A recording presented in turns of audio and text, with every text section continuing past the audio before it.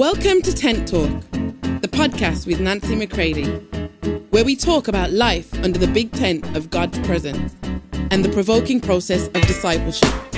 Here we go. Hey everybody, welcome to Tent Talk. This is Nancy McCready. You do not want to miss this episode that Slow Fire is about to spread like Wildfire 2.0. Get ready, get ready, get ready. There are sons that are about to come into a full blazing fire in the new covenant, having their captivity turned. They know now that they have been restored to the Father. And that means all of the relationships best take notice. This is so necessary for us to hear and hear again. So share it with others. Thank you for being with me here on Tent Talk, the podcast of Nancy McCready Ministries. As we are here ministering in the nations of Europe right now, I pray for you wherever you are that you will hear Him, that you will see Him and yourself like never before. Here we go, my friends. Hey everybody, greetings from Rybnik, Poland. I'm here in my flat, so you might hear the fan going in the background, the dogs barking out in the apartment, meeting area, which is, where they have the yard outside, all of these massive apartment buildings that are all together. But can we press in for this moment? Restoration is something that is very dear to my heart. Because I am the full beneficiary of the capacity of God and His church to be able to restore all things to God. I live a fully restored life. And it is so powerful when God brings you through that which the enemy and your own flesh, in full cooperation with the enemy, sought to destroy everything.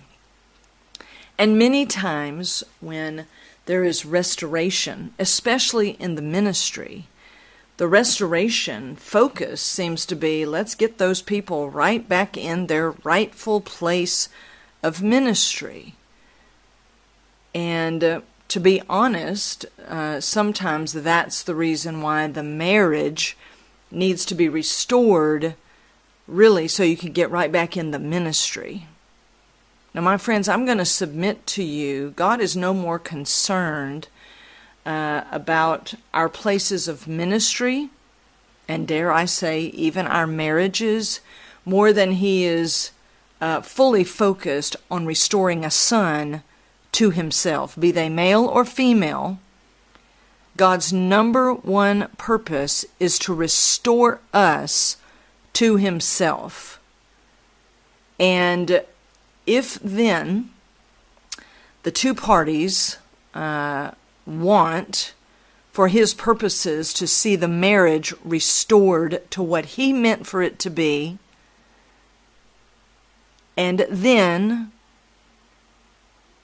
if need be, how we live our life out with Him, if that might be termed ministry, then so be it. But my friends, once God restores you to Himself, everything in life looks different. You are looking from a new vantage point.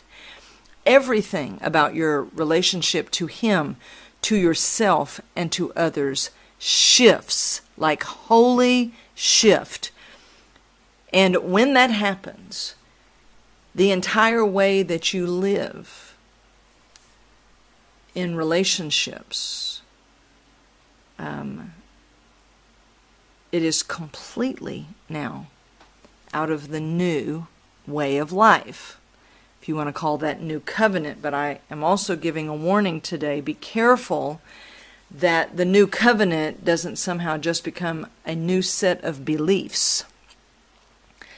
A new set of, I am free and I don't have to do anything. Well, that is true. All has been done by the Father, Son, and Holy Spirit so they could restore you to themselves. The entire point of the new covenant there was an open slaughter of Jesus to put down everything that was old. so that in the Father reaching into death and bringing him out as the firstborn of an entirely new race and new breed of person, so that they could now live in 100% compatibility with the Godhead. This is number one. Right? Ephesians 2, that by the cross they brought down all things of the old. They brought down the entire alien old way of living, so that they could create an entirely new kind of human being, giving every person a fresh start. These are the words Jesus spoke to Peter when he was telling Peter about how the rooster would crow, he would deny him 3 times. And he said, now, Peter, I'm going to be praying for you, and when you turn, you strengthen the brethren, giving every person a fresh start. Give a fresh start to all your companions. My friends, if you are only interested in getting restored so that you can get back to your charmed Christian life, back to your place of prominence and prestige, I don't care if that's before 5 people or 5,000. Do you understand? That's not the restoration that God speaks of. That's not what God's after. God, my friends, first comes for you.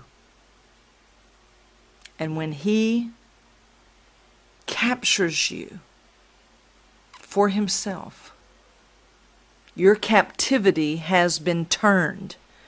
This is what the scripture speaks of. This is what happened to Job. This is what it speaks of in Joel 3:1. We focus a lot on Joel 2:28, and I love that. You know, this is that. Joel 2:28, but right after that, Joel 3:1 says that your fortunes will be restored and your captivities will be turned. My friends, God is flipping the house. He's flipping our lives. We will no longer be the center. The cross has come to realize for God what he always wanted, which was fully maturing sons. He wants a full bride for Jesus, a temple for Holy Spirit. Now, all of these terms, sons, bride, temple, speak of how deep the oneness is that they're after.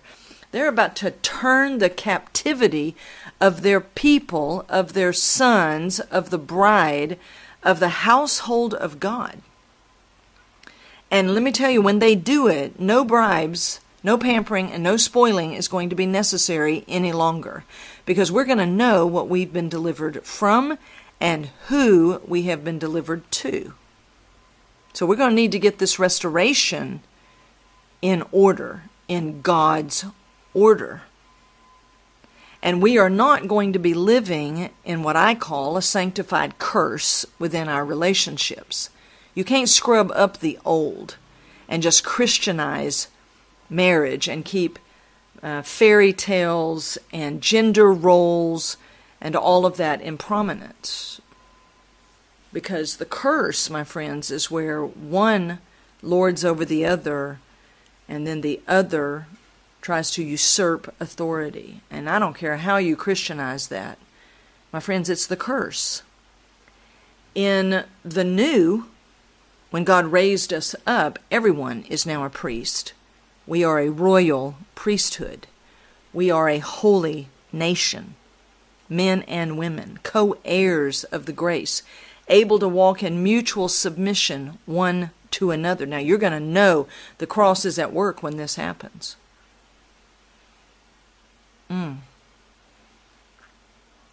God is about to restore unto himself. This is why I can tell you Plan A is still on. And nobody is going to be strutting around. There's not going to be women overtaking men, men overtaking women. We are going to have the full sonship, the full corporate son coming together as God works privately in our lives, puts us in tune and in order to Him, and then we will be fit to walk with each other, and the full house is going to come up out of that grave. And we are going to know how to walk together. We will be an open display, shoulder to shoulder, walking in oneness with Him and with each other. And Philippians 1, 26 through 28 says that when this happens, it's going to be a sure sign of destruction to the enemy, and a sure sign that we are now and actually saved, born again, restored to the Father by the life of the Son in the power of Holy Spirit. And my friends, I do not say this in hype and bravado, but then hell is going to have to back up. Just get up against the wall and stay in your assigned place of total defeat as the sons of light, the sons of the day, who are no longer playing around with darkness, will now hold hell back in the most powerful way so that God can keep open the door of salvation, and many will continue to come to Him through His sons. My friends, come on now. This is going to find unique expression through many houses of fire all over the United States, throughout Europe. Those are my jurisdictions, if I could say, as best I know right now. I think it's about to open, but into other places, but we will see. So I want to read to you something that's for a maturing person. It's out of Ultimate Intention in the chapter The Challenge is Made, under the subheading of Job Proves No Bribes Are Needed. Here we go. To the casual observer, poor Job was but a lamb led to the slaughter. Such is man's viewpoint. The enemy made it appear that it was not Job, but God who was on trial. Does a just and righteous God deliberately allow His own children to suffer?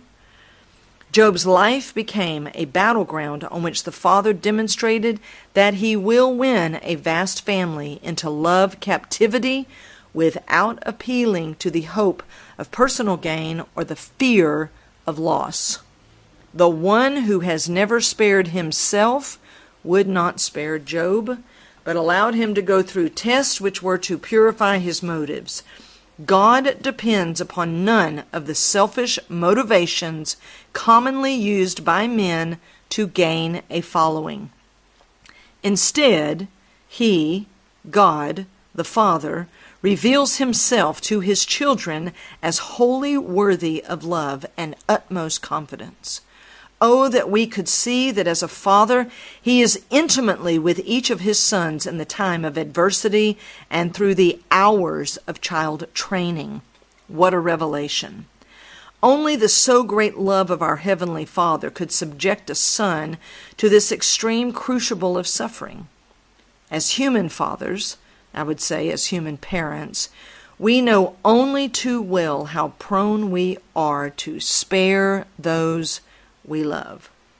Often, in doing so, we really are only sparing ourselves. It would seem that only one of very special worth and value to God and His plan would be subjected to open display before all the eyes of eternity. Yet one who has taken his place with Christ in the heavenlies realizes that Job's case is not unique. The very nature and character of the Father requires that all His sons shall be tried.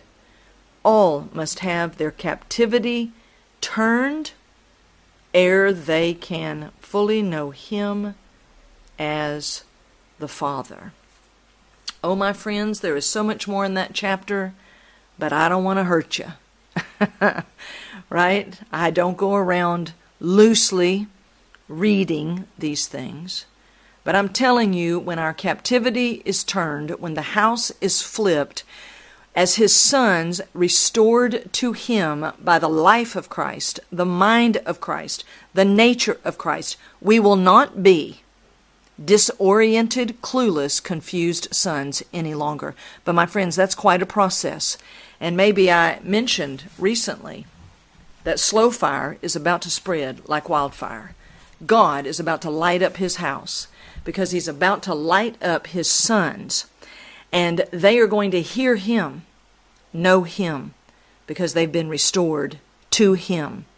And yes, I certainly, as one who lives in such, I certainly hope that that will mean that true, grace-filled, new covenant marriages will burst on the scene, where men and women mutually submit to one another. They know they are co-heirs. They know they first belong to the Father, not to each other. No one trying to own another human being. No. But living in the covenant with the Father, cut in the very body of Jesus, written in his own blood for his own purposes, will get up and live unto the Father with the full permission of the other. Please go live fully unto the Father. Please, husband, please, wife, live unto the Father. And let us be an open display of Christ and his church. And then that which we have called ministry will surely flow. Yes, it will. His way, for his purposes. So let all things, my friends, work together for the good of those who love God, because they know that God loves them. Love is being put in right order. And they're called according to his purpose. And that Jesus, the first of many brethren, this is the image to which we are being formed and shaped in this hour. And life is about to flow to nations. The light unto nations is about to come forth from God and his vast family of sons. And it will find manifold expression. The many manifold wisdom and expression of God through the very souls within us.